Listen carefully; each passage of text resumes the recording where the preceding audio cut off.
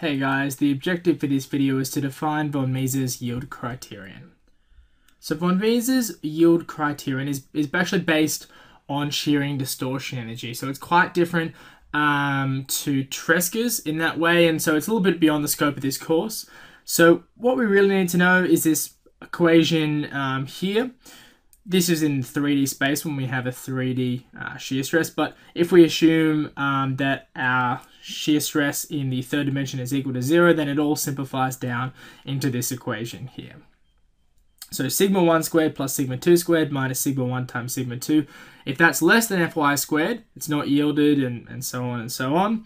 We can also write this equation in terms of our usual stress components, so sigma x, sigma y, and tau x, y. So you can deal with it in principal stresses, or you can deal with it in the usual stress components.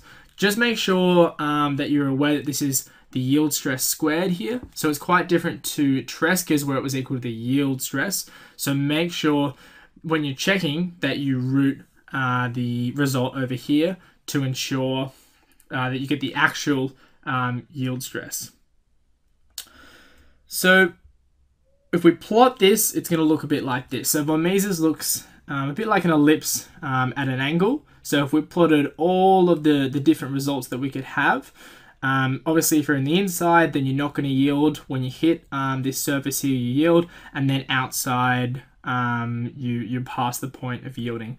Tresca's looks slightly different. It's this hexagonal shape that we